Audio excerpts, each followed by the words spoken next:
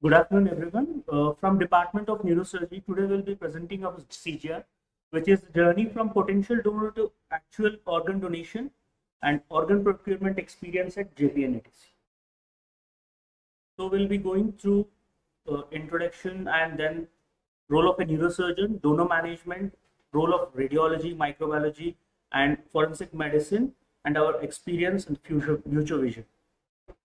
India is lagging behind over many countries with respect to, if you take well performing countries like Spain and USA with world's second population, India is trailing back behind in deceased organ donation due to various reasons. If you consider deceased organ donation as a marker for healthcare facilities in a country, we need to relook into our status and work upon it as a team being in the premier institute of country.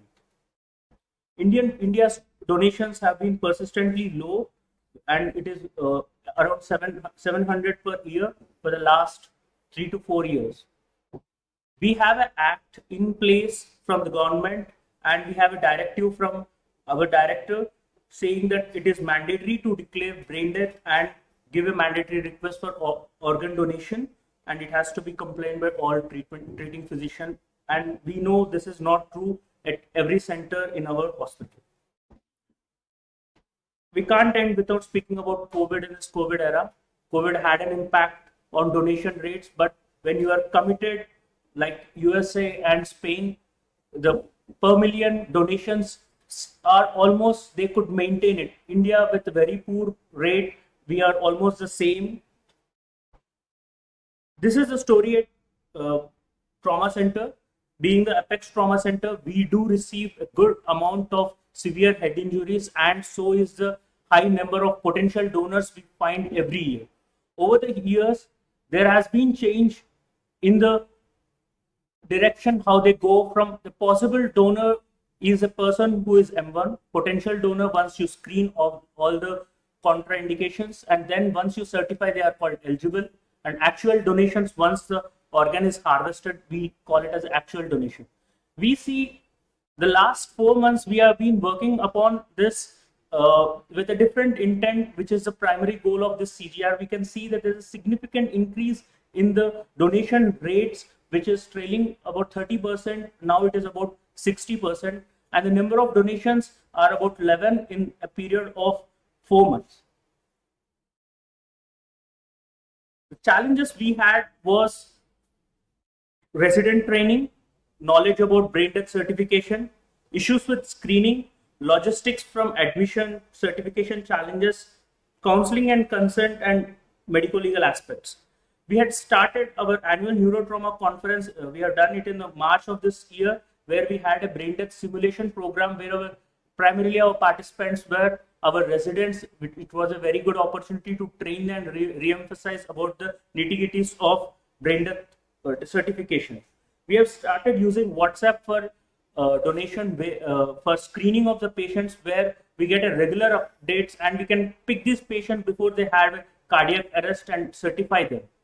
We had different challenges while we are certification. We have a senior faculty always available to solve any such challenge or controversy and get through the process to certification. As a team, what the CGR also says the same. We have a very good effective team at JPNATC, which is enabling us to do this thing. I now call upon Dr. Raj to tell us about the role of neurosurgeon in donation.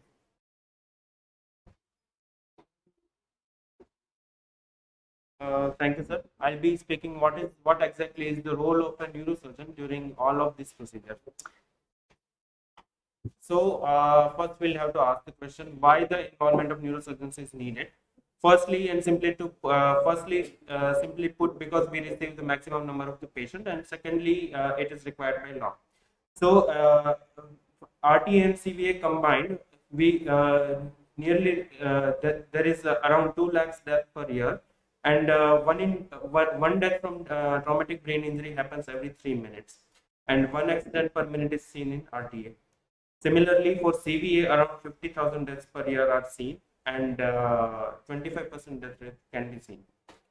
So what is the continuum of the donor? This is a continuum of the spectrum at around which staging of the donor is done. There is a possible the eligible donor is the person who has been declared brain dead based on the neurological criteria as defined by the Indian law, and actual donor is the consented donor who is brain dead and who has consented for the donation. So how do we go around that? Firstly, in neurosurgery trauma center, we do 12-hourly ICU round by a nurse transplant coordinator as well as the 12-hourly updates from neurosurgical residents. The information to nurse transplant coordinator is passed on by TNC as well as the ward sisters about the M1 patient, and the admission of such patients are facilitated. Here we can see in the WhatsApp screenshot that 12-hourly regular updates are being taken by the faculty as well as the transplant nurse coordinators and all the other team members. So how do we go from intracranial hypertension to brain death? The sequel of the brain death passes gradually from the cortex to the medullary level. So there is the flaccid tone which is unresponsive to the deep painful stimuli as well as absence of light reflex and corneal reflex. After that, the involvement of thalamus and hypothalamus sets in, the polyuria and hypothermia is seen, followed by the classic Cushing response as well as the refractory hypertension. It is so classical that it is very uncommon to see a patient who is brain dead who is not on any vasopressor support. So here is the same thing which I just described. The brain followed by pons medullary and pons medullary ischemia in the progressive stages. So this is form number 10. Who must certify for the brain death criteria?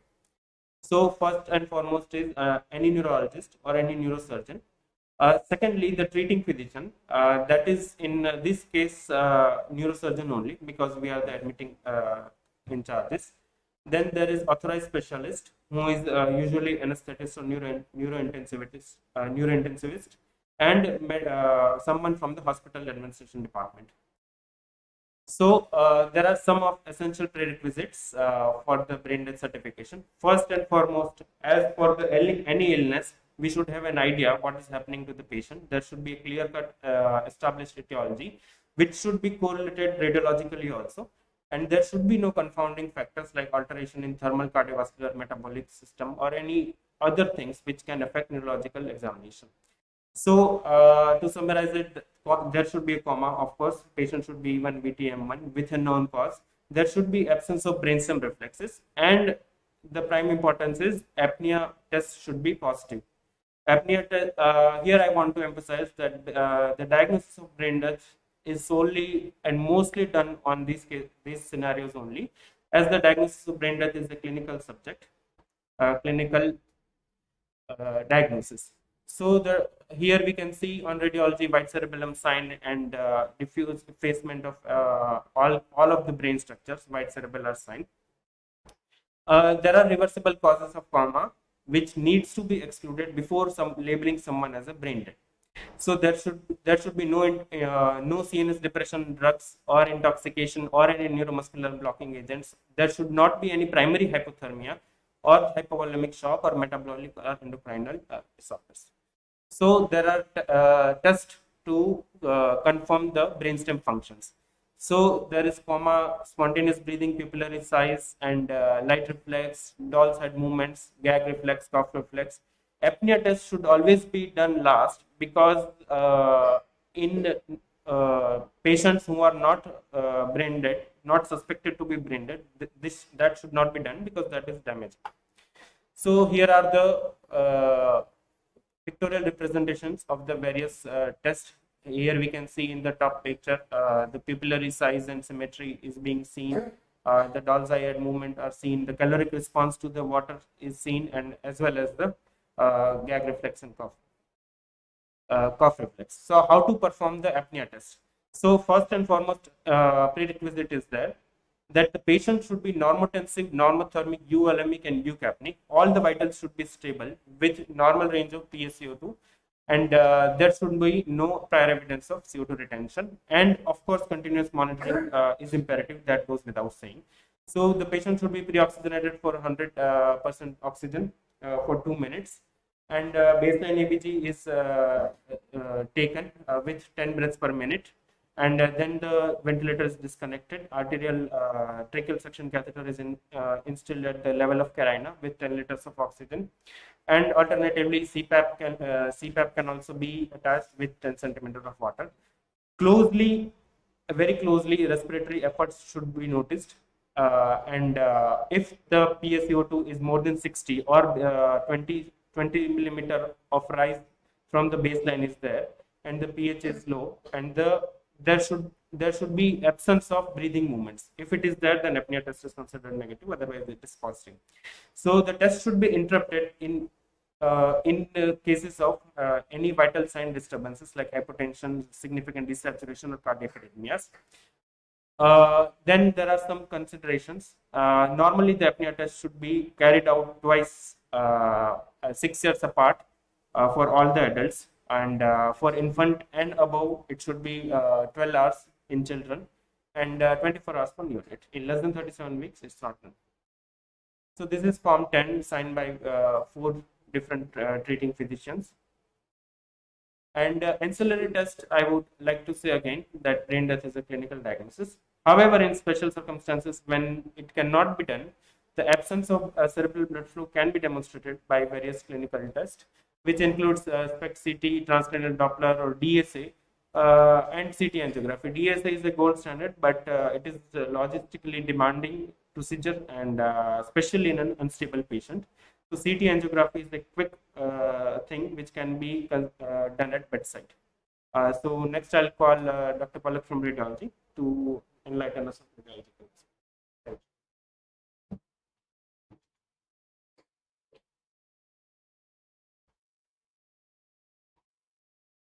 Thank you, sir. Good afternoon, everyone. I will be covering the role of imaging in major trauma and brain death. As a patient comes to the ED with polytrauma, a few of the radiological investigations we do as a part of the primary survey are the chest X-ray and the pelvic X-ray to look for hemopneumothorax and rib fractures as well as pelvic fracture. Then we go for a FAST and EFAST scan, including the pneumo scan, to look for the blood pooling in the bilateral pleural spaces, peritoneal cavities, and the pericardium. And if the patient is a hemodynamically stable, then we go for a CT for the patient. The CT protocol in a hemodynamically stable patient would include a non-contrast scan of the head and cervical spine and a contrast-enhanced scan of the chest, abdomen, and pelvis with 3D reconstructions of the cervical, thoracic, and the lumbar spine. So I'll be presenting a case scenario of a 21-year-old male who was an operated case of cyanotic congenital heart disease. His oxygen saturation on room air was low and was on antiplatelets with deranged INR. However, the patient was kept under observation for next 6 hours to optimize for further surgical intervention. However, the patient had neurological worsening from M6 to M1 status with no brainstem reflexes. As the status was post-intubation, the SpO2 remained low, hence apnea test could not be performed. Hence, the patient was sent to our radiology department for performing the ancillary test to declare brain death. So on reviewing the previous CTs of the CT head of the patient, as we can see on the 22nd of August, we can see an SDH along the left frontal lobe, and there is no midline shift seen on the initial baseline scan. However, within 6 hours of the initial scan, we can see there is increase in the SDH, as well as there is subfalcine herniation in SAH. And on the further on scans, we can see that there is diffuse cerebral hypodensity, which makes the cerebellum appear hyperdense as compared to it, giving the white cerebellar sign suggestive of anoxia. On the sections further down, we can see the basal cisterns are normal and maintained. However, on the follow-up, there was uncal herniation with SAH and dilatation of the contralateral temporal horn of the lateral ventricle. And similarly, on the follow-up, we can see there is increase in SDH and the uncal herniation and midline shift. These are the bony reformatted images showing no bony calvarial injury. And these are the cervical spine, sagittal, axial, and coronal images with no significant cervical injury, as well as no dorsolumbar spinal injury. As a part of our secondary survey, and to see for any viable organ for further donation planning, we do a CCT chest and abdomen, which showed an incidental finding of a right-sided aortic arch, which is associated with TOF, and there is no hemothorax. The liver appears normal. There is a small laceration seen in the splenic parenchyma, and bilateral kidneys appear normal, and bowel loop, vascular structures appear normal, and there is no hemoperitoneum. Similarly, on the lung window imaging, we can see there is no pneumothorax and there is no lung contusion or laceration. So, although brain death is requires complete, accurate clinical evaluation, in some cases, ancillary imaging tests also come into play, and these include DSA and CT angiography. However, DSA being more invasive, requiring expertise and less availability, CT angiography is routinely performed all over the country to determine brain death. And for this, a 7-point CT angio score has been devised. To reduce the policies of CT angiography, a specific protocol has been designed, which includes a non-contrast scan to evaluate the baseline vascular opacification, the early post-contrast scanning, which is acquired at 20 seconds after contrast injection, and it ensures the opacification of the ECA terminal branches, the superficial temporal artery and the facial artery, therefore indicating correct contrast administration. And then we have the late post-contrast scanning, which is acquired at 60 seconds of contrast injection, and its main aim is to rule out any possible delayed vascular opacification due to intracranial hypertension, thus reducing our false positive rates. These are the MIP images, minimum intensity projection images, showing the opacification of the superficial temporal vessels on both sides, indicating adequate contrast injection. And similarly, on the VRT images, we can see there is adequate visualization of the superficial temporal vessels. So, Dupas et al. Developed a 7-point CT angio score based on the lack of opacification of the 7 cerebral vessels, and with a score of only 7 exactly indicating brain death. Each vessel has been awarded a score of 1. In this, we assess the bilateral pericallosal arteries. These are the sagittal reformats showing the bilateral pericallosal arteries, which are the terminal branches of the ACA and are seen curving around the corpus callosum. Similarly, on the VRT images, we can see the bilateral pericallosal vessels. And then we have the cortical branches of bilateral MCA as seen on these coronal images. These are the cortical branches, and similarly on the axial images. And the other 2 vessels which are assessed are the bilateral internal cerebral veins and the great cerebral vein. So the sagittal reformat showing the bilateral internal cerebral vein, which are combining to form the great cerebral vein. So as opposed, in our case, there was no opacification of the intracranial vessels, as can be seen on the axial, sagittal and coronal reformats. On the MIP images, we can see that there is abrupt cutoff of the internal carotid artery in the cervical portion just after its origin, and there is no intracranial vascular opacification. However, the superficial temporal vessels are adequately opacified, thus ensuring an adequate scan. And similarly, on the VRT images, the abrupt cutoff of the ICA is seen clearly and no intracranial vessels seen. This is the DSA image for another patient. In this, we can see that this is the ECA with its branches. However, there is an abrupt cutoff of the ICA in its cervical segment, giving the carotid siphon arrest sign. And similarly, the vertebral artery also giving an abrupt cutoff at the intracalvarial part. Thank you. Now, I would like to call Dr. Pavna for discussing donor management.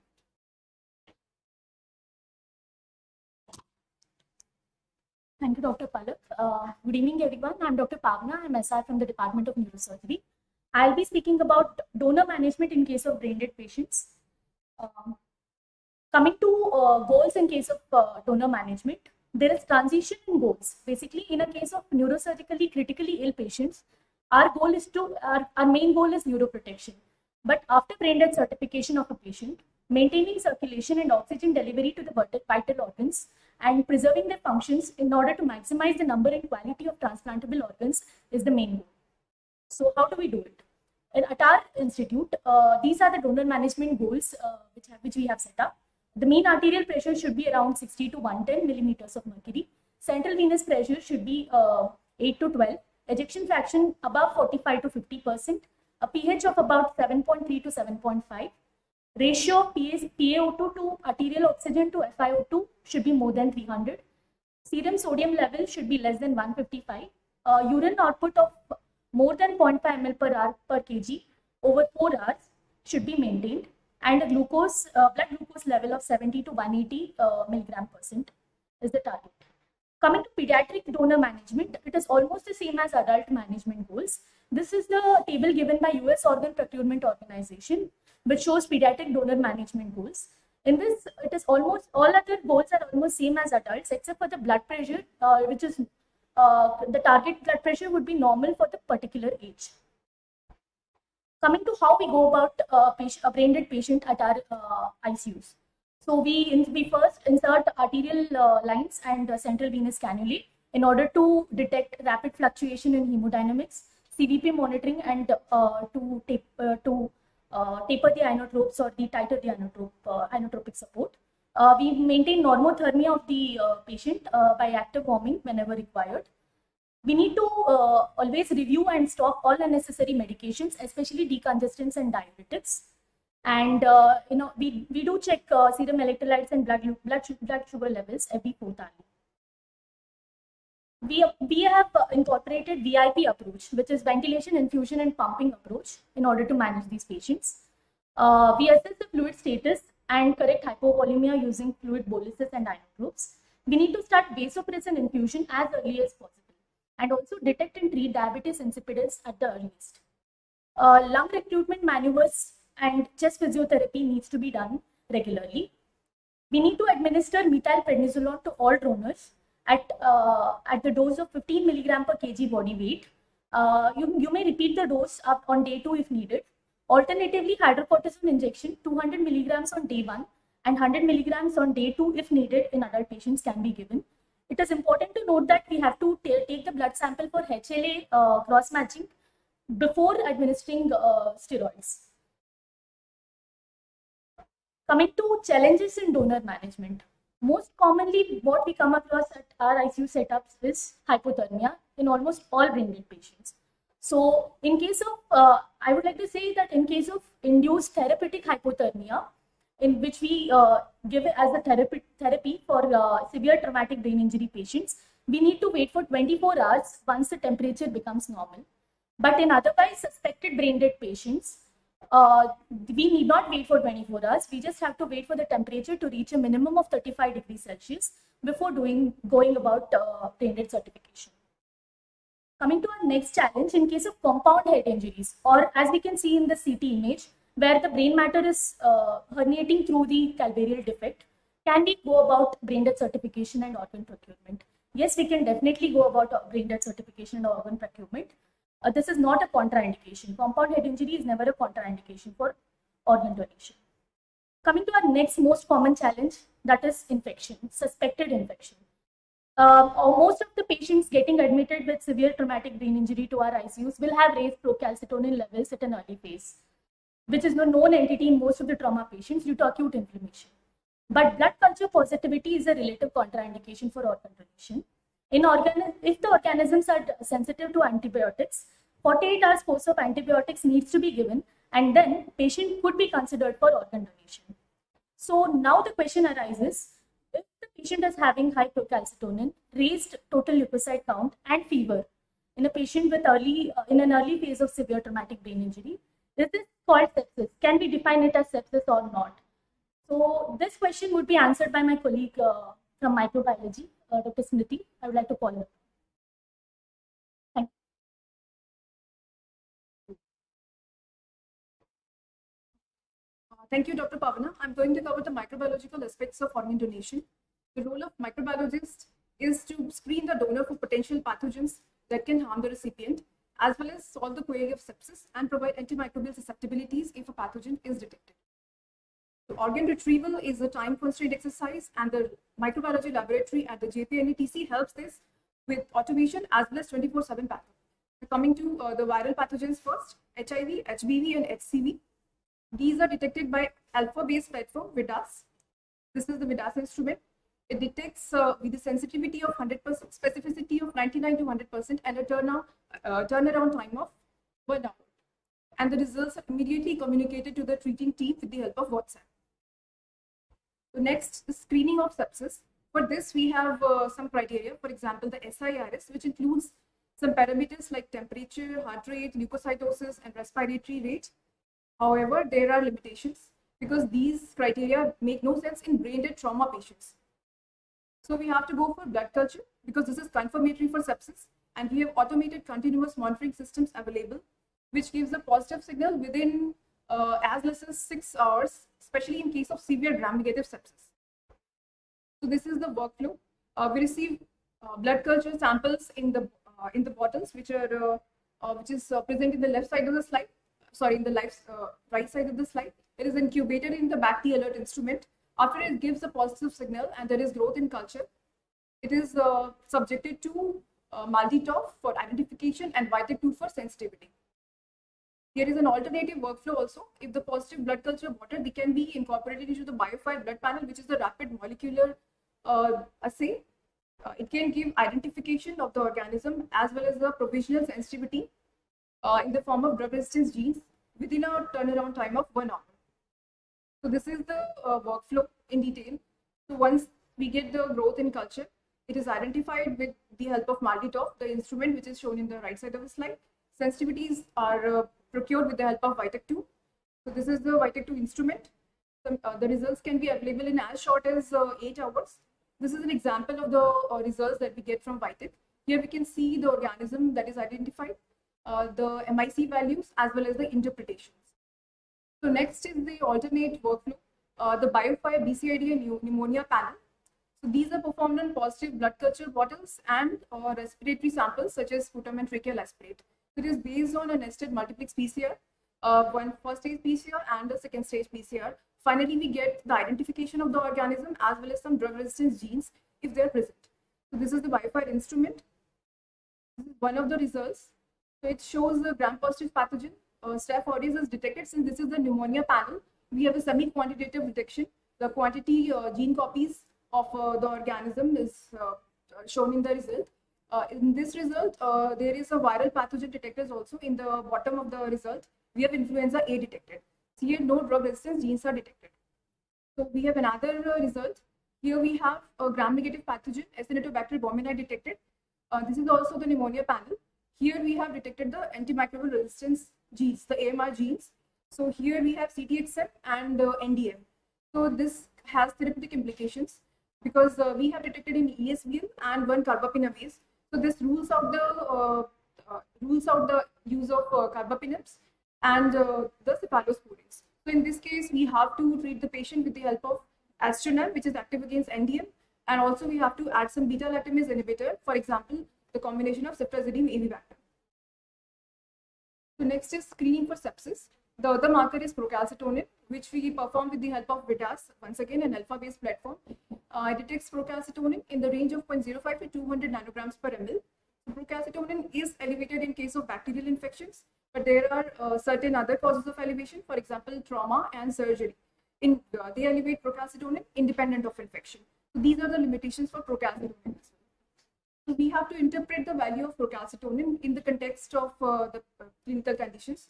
For most of the trauma patients, we have the procalcitonin values in the range of 0.5 to 2 nanograms per ml. But this is not it. We have some patients whose procalcitonin values were as high as 40 nanogram per ml and even more. So this is not just in our trauma patient. This has been documented elsewhere also. High procalcitonin values, even as high as 40 to 60 nanograms per ml, have been seen within 24 hours of injury in some patients. And that value depends on the extent of injury. So this is the laboratory workup of the 11 actual donors. So on the x-axis, we have the patients from 1 to 11, the donors. On the right side, we have the procalcitonin values in nanograms per ml. On the left side, we have the TLC values. So the bars represent the leukocyte counts. The gray lines, they represent the procalcitonin values. So in this, I should point out that none of these patients had positive blood or urine culture. There was no growth in these culture. But for two patients, case number 4 and case number 7, they had positive BAL cultures. So these two patients, lungs were not retrieved from these two patients. Now the procalcitonin values, we can see they are high in 2 patients, case number 2 and case number 7. So one of these patients, they do have positive culture, that is positive BAL culture. The other patient doesn't have any positive culture. So we can see that procalcitonin values as well as the leukocyte counts, they do not correlate well with the culture findings, especially the sepsis, that is blood culture findings, they do not correlate well with procalcitonin as well as total leukocyte counts. Next is the empirical antimicrobial therapy in the potential donors. So the ideal antibiotic should cover for predominant ICU pathogens as per the antibiogram, as well as the current updates in our institution. So it has been noted that extended spectrum beta lactamases (ESBLs) they are highly prevalent in our institute, and this has also been noted by the recent ICMR updates. So carbapenems are the current recommendation, and currently we are giving meropenem plus levofloxacin. This is going to be updated to meropenem plus minocycline because very high levofloxacin resistance has been detected in our recent antibiograms and in the ICMR findings also. So the key message is that TLC and procalcitonin, they are not alone specific markers for sepsis, and blood culture has to be performed. This is the current gold standard. And these investigations, viral markers and blood culture, they should be done by rapid methods. And antibiotics should be revised from time to time as per our institute guidelines. And there are future prospects which include multiplex PCR for negative blood culture that will help increase the sensitivity. So on the right side, we have our microbiology team and the JPNATC under the leadership of Dr. Purva Mathur ma'am. Thank you. Now I'll invite Dr. Jhansi for the forensic medicine part. Thank you.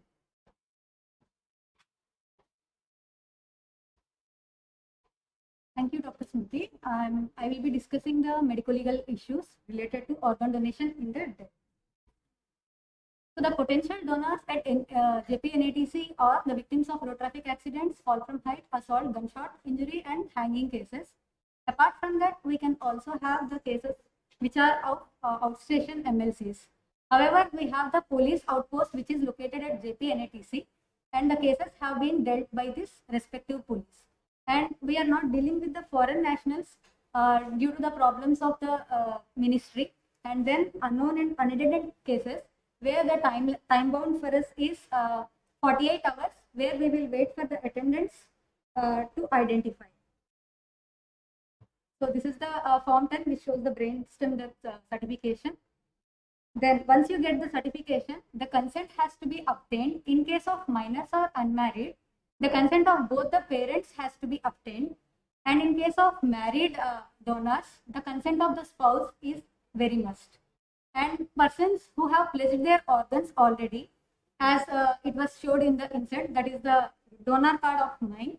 Although I give consent, suppose if something else happens to me at a later end, the consent of near relative has to be obtained. And suppose if the near relative is not at all available at the time of donation, we can also try for the e-consent or tele-consultation, which has been performed in a recent case where a 45-year-old male who was certified brain dead, his sons were present at the time of treatment and in the hospital. However, his wife has been in Bihar, and we have obtained this e-consent through on video conference.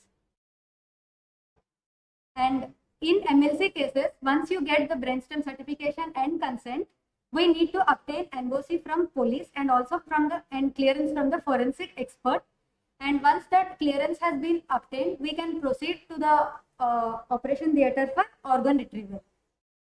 And at JPNATC, once we identify the potential donor, all these cases have been informed to the forensic expert.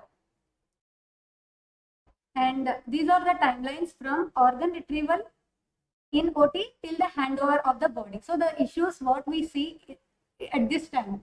So the approximate timeline which is taking place in OT for wound closure, cleaning and packing, shifting to mortuary, there we can save at least 2 to 3 hours. Suppose if the autopsy is done in OT, however, it is not being practiced in JPNATC for the reasons like risk of spillage during the head closure, cranial cavity opening, and also we facilitate the timing of autopsy in JPNATC not only during daytime but also during the night. And we can facilitate the autopsy only once we receive the documentation both from the treating team as well as the police at the same time. And post-mortem examination will be done within 45 to 50 minutes. However, if we do it in OT, that may be minimized to 30 minutes. And the limitations in delay or handing over of the body is due to the police inquest which is required prior to the autopsy. So at Delhi, what is happening in JPNATC, the hospital outpost mainly conducts the inquest, whereas it is not happening in the rest of the states. And we will obtain the NOC both from IVO at the outpost. And yeah. So we would like to recommend that the donor family has to receive a letter of appreciation or a certificate of thanking for organ donation either at the time or at a later point of time. And also we should appreciate the contributors who are involved in this noble act, such as the supporting police, transplant team coordinators and supportive staff for the encouragement and motivation. So I would like to call upon Mr. Kannan, who is a nurse transplant coordinator, to give a detailed note on their work.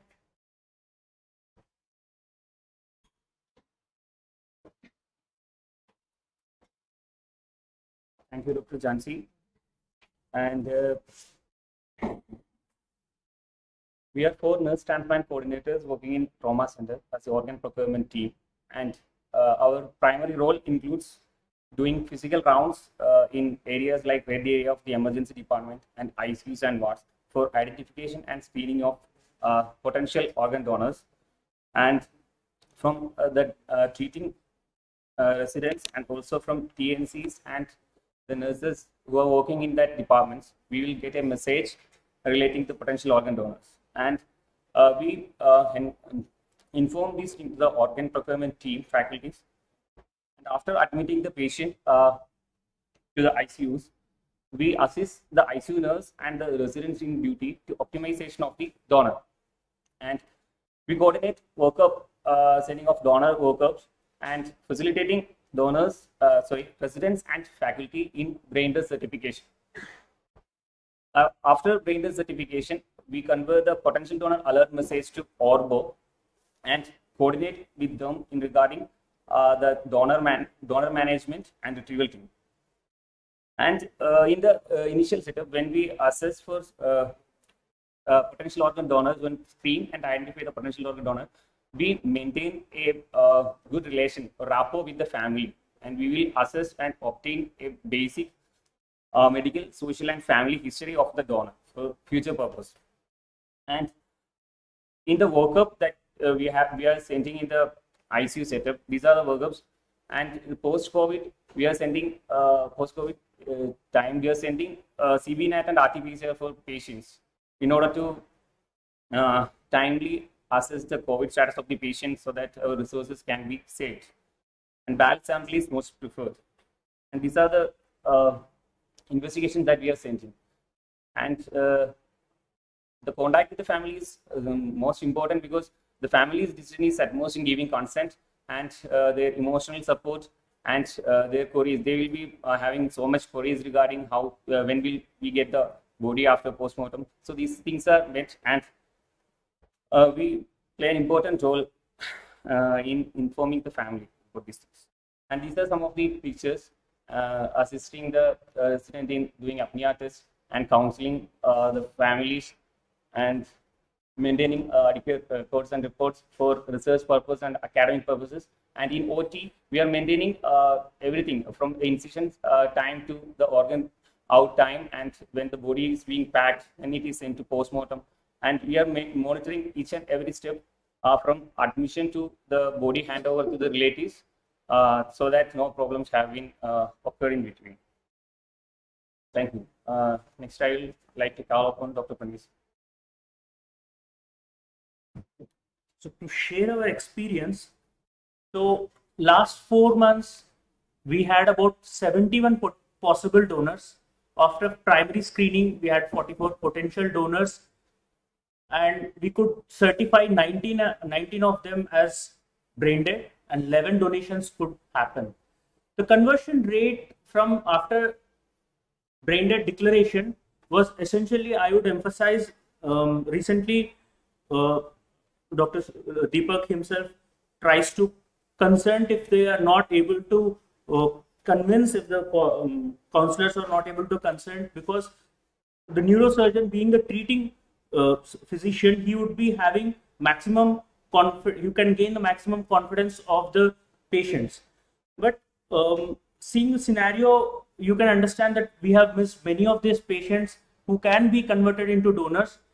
For this, we are already in process of starting donation after cardiac death. If this comes into place, then we could able to convert the severely unstable patients, those patients who become unstable after first apnea, those who are at very unstable can be converted into donors if we get a consent. So these were the 11 utilized donors, and we had about 36 organs harvested by our retrieval teams and 22 tissues.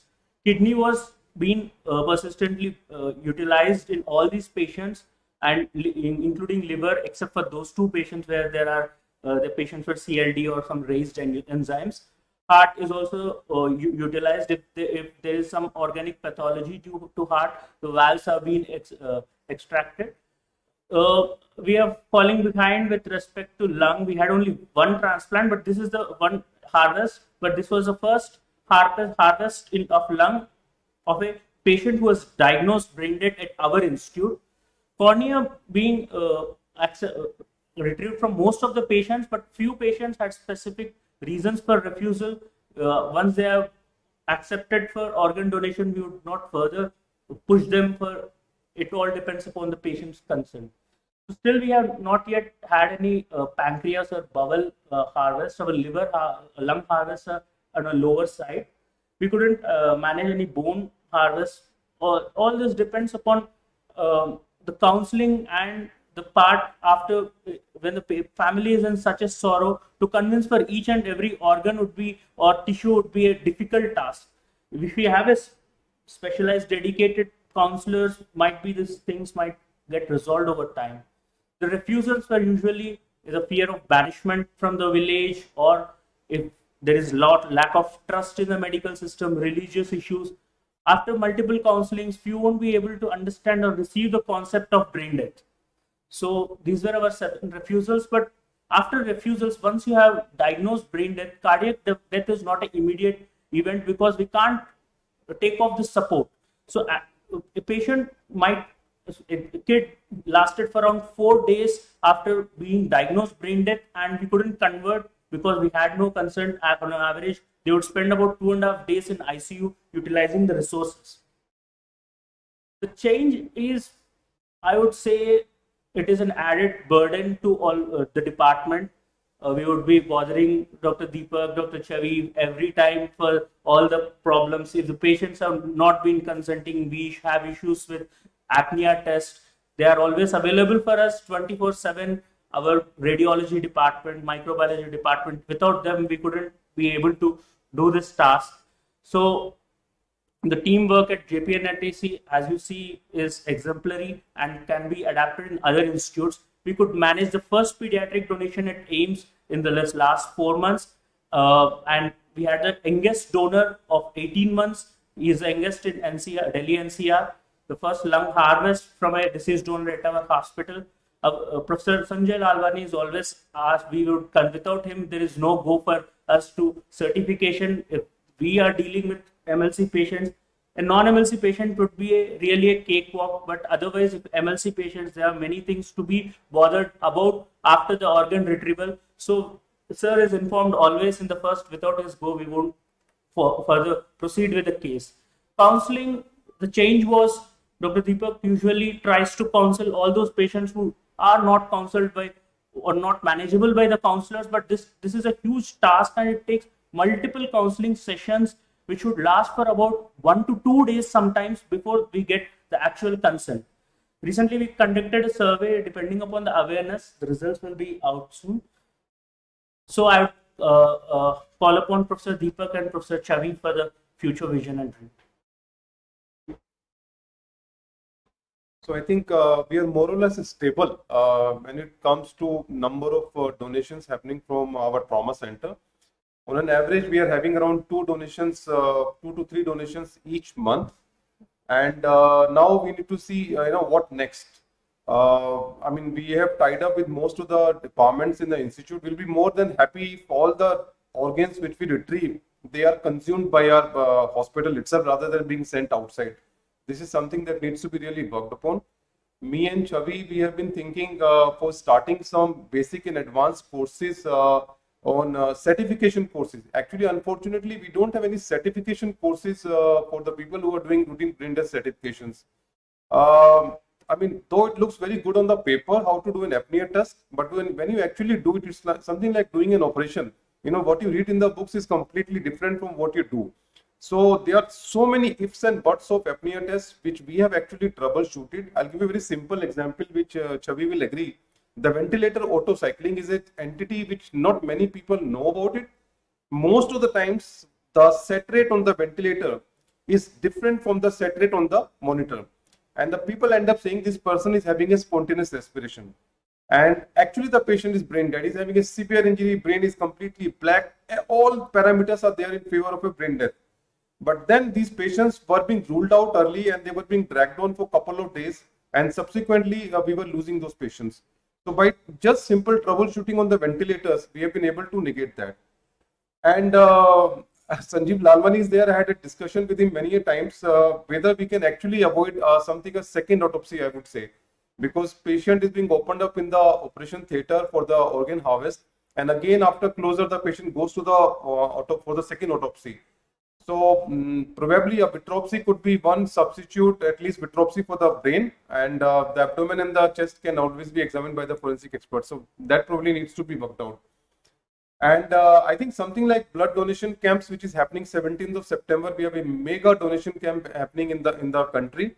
We should have something like a organ donation pledge by all the faculty of AIIMS, and this message probably needs to go. And my dream, I mean, apart from brain death certification, which we are doing, and other organ maintenance, is to have the maximal utilization of organs by AIIMS, pediatric transplants to pick up in the institutes, and pancreas transplants to be restarted. They were being done a couple of, I think, last decade back by Dr. Valeria, and hopefully we will have some DCDs to be started. We need to come out of this supplier versus needy kind of a debate, and we should be on same page, saving and gifting life to the needy ones. And last but not the least, this is what we are working upon, and users of drone for the organ transfers. We do have a Sanjeevani project going on in institute, which is in NCH Hajjar, and we are tying up with them, and hopefully in next 6 to 8 months, probably we'll have drones flying in and out of AIIMS for the organ transfer. I'll call upon Chavi to say the final word. This is the team which is working at Trauma Center, and each one is working relentlessly, I must tell you. I mean, one donor that you see, it's a hard work of at least 2 to 3 days sleepless nights by these team members who are sitting out here. Chavi. Good afternoon.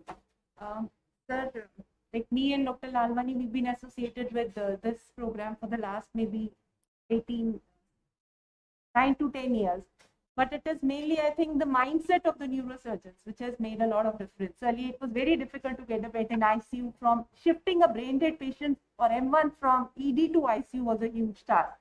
That's where it has made a major difference.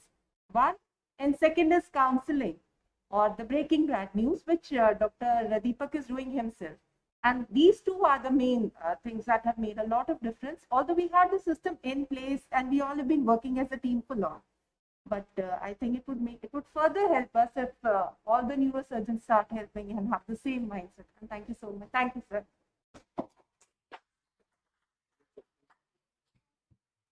We'll be very happy to take up any questions. Dr.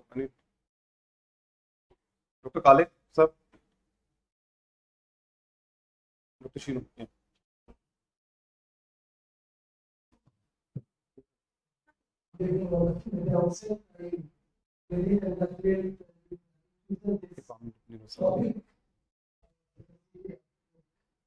we have heard so many topics, but I think this is it's secondly, again, I think thank you to all of you for having life into an almost relevant and government now. This is one of the program at the institute, especially after the COVID. Other two things I want to highlight. The most important thing is how to motivate the relatives of the donor. It's extremely important because see, they have to face not only that they are very near and at the same time you are trying to convince them and counsel them to do it. And for this, I think the most important thing is the type of care which is provided to the patient before. And I think in that we are really marvelous for the patient care. That's why it is now getting translated to and the second thing is which most of you are here probably involved in is majority of the people do not know what it goes into once a patient, as you said, is a potential donor. After that, the work which is done in the line, I've seen transfer or is you get phone call every 5 minutes, which is coming up. So people are paid for you to get the profits, which we usually patients become our. So the effort of these people needs to be recognized. This was largely recognized. The amount of work which is done behind the doors or behind the curtains or in the back office. Very, very, and lastly, as you said, like, if you want to use all the others, the problem is not capable of using all the others, but there are some guidelines. We never get people from the other institution. We always get like the Maryland, I never remember that. Probably in the last 2 years. But every time when there is a donor, so the problem is not with the institute, it's and the other thing is that as we discussed in the previous, we want to do a simultaneous pancreas. We are not able to do it because now we do so post that we have to have 20 minutes and there is no separate 20 minutes for the pancreas to be transferred. So that needs to be sorted out.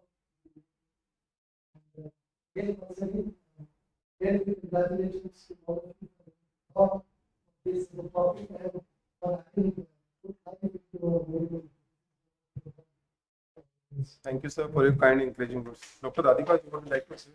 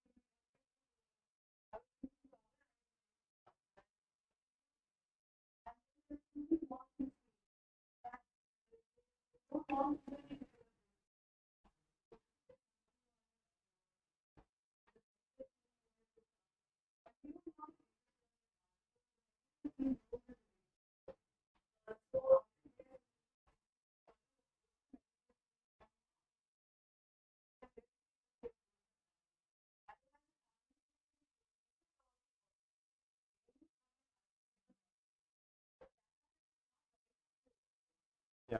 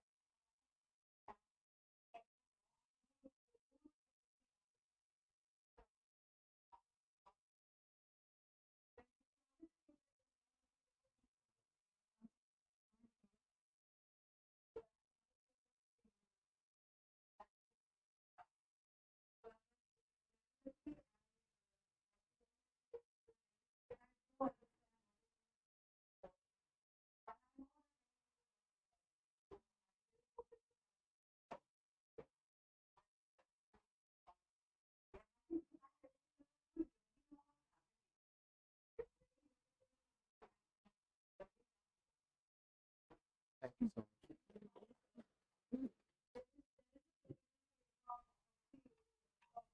We can maybe look at the logistics. All right. Thank you so much for being here. Thank you so much. We appreciate it.